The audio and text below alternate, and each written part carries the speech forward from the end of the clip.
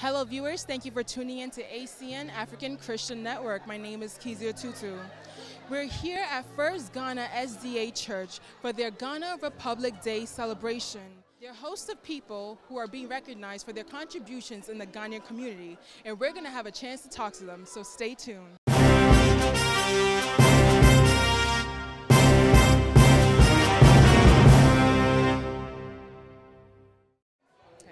I'm standing here with Okoba Jesse. And today you were recognized for your achievements in the Ghanaian community. Could you give the audience a brief introduction of who you are and exactly what you do? Good. I'm one of the elders of the church, and we have helped to organize the Ghanaian community to come together to help ourselves and to grow spiritually. What are some differences in celebrating Ghanaian Republic Day here in the United States and in Ghana? What are some differences? Yeah, the difference is quite obvious. We collect people from the diaspora together in terms of the United States. But in Ghana, we move to our individual places to celebrate. Whether you are from Kumasi, Accra, or Tamale, you celebrate it at your individual places. But here, we came from far and near in our church to celebrate the issues of the Republic and to help each other and to recognize what our leaders here have done for us. Next to me here is Dr. Asiedu, who is also recognized for his achievements in the Ghanaian community. Doctor, how does it feel to be recognized in this way? Well, first of all, I feel very humbled to be recognized this way. It also makes me aware of what I'm doing for the community. And when you do something for the community and you're being realized, it gives you the push or the edge to continue to do what you're doing. Thank you very much, Doctor. I'm here with these beautiful young ladies in their lovely outfits. Ladies, what are your names? Jacqueline. Linda. Michelle. And how does it feel to celebrate Ghana Republic Day here in the United States? I think that it's amazing how they could bring the culture to New York, like here in America, and they could like, how do I say this?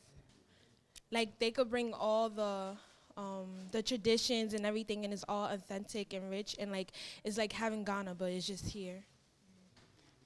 I like how the culture is basically mixed, so we have pride in our country, so we get to celebrate it anytime.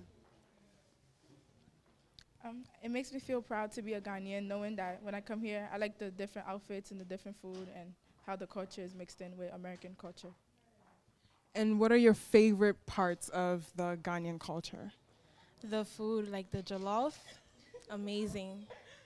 The clothes, different colors and varieties. The different dances. Thank you, ladies. I'm here with Dr. Alex Boafo, who is recognized for his achievements in the Ghanaian community. Doctor, for those of us who don't know you well, could you give us a brief introduction of who you are and what you do?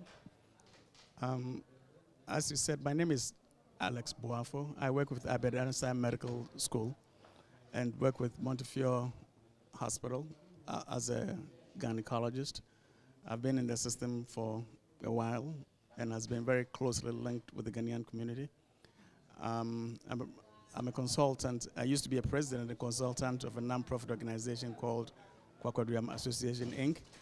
And the mission of that organization was to organize activities to enhance the quality of lives of its members, and to organize activities that would enhance the quality of lives of those that we left at home as well.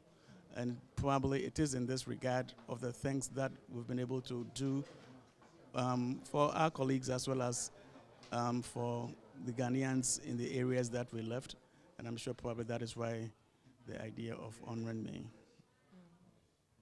And today you received a plaque, which was a part of the recognition. How does it feel to be recognized for your contributions? Our mission in our organization and our values are that the best part of every person's life is what he gives back to community.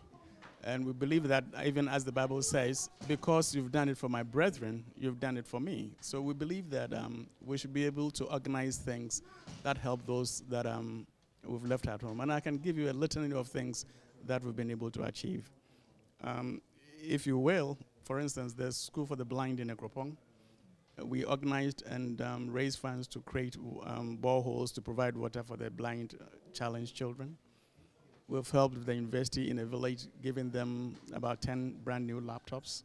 We've helped with the villages in the Kwapim area with the midwifery services, providing them with logistics that they can use to improve the quality of care they give to women and children in the area. So I believe, and we also help the vision, the idea that the country can be won a block at a time, that government has its role to play, but we as citizens also have roles, individual roles to play that can enhance the quality of lives of the misplaced, and this is where we come in. I'm here with the resident pastor, Emmanuel Osei, who is the resident pastor of First Ghana SDA.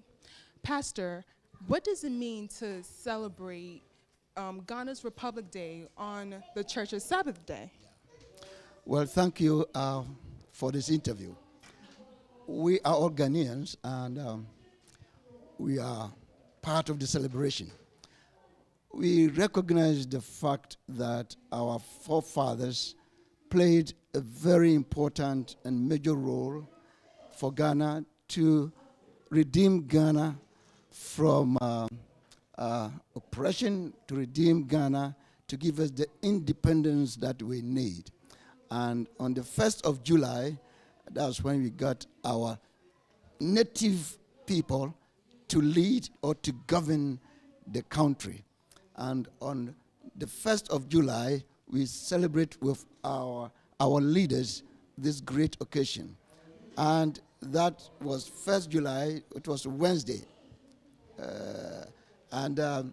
We thought it wise to have it this weekend to coincide with American Independence Day, which is today, 4th of July, to celebrate together with other Ghanaians and friends of Ghana to recognize also some of our leaders who are here helping Ghanaians in a very unique way.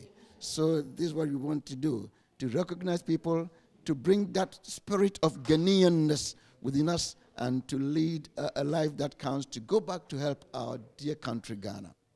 Thank you. Standing next to me is Obrimpon Owusuchumberima Tiabofre the First, also known as Nana Dr. Rokoto. Doctor. You received a recognition plaque today for your achievements in the Ghanaian community. How does that feel? It feels very great, and it's like when you are doing something, it has to boost your morale, because today's achievement is like brightening the corner where you are. And what would you tell those in Ghana who might be seeing this? What would you tell them? What would you say to encourage them to help the community, ways to help the community? How would you encourage them? Being a traditional ruler, first I would say this plaque comes from God, because whatever you're doing, God blesses you and you do it and get blessing. 2, it's also for the community and the place where I'm from and where I'm a leader. That's Akim Aparade. I'm telling people listening to me, wherever they may be, that whatever you're doing in this world, do it well, because it takes 1 step to make 100 miles journey. Because if you don't do anything right, you will never be known. But if you do it right, you will go to places in which everybody will see you. So I'm saying this to everybody who is doing something, regardless any inconveniences that you face, do not worry, because when you do and you do it well, it will come to light, because light always shine when dark want to oppose. Thank you very much, Doctor. You're welcome.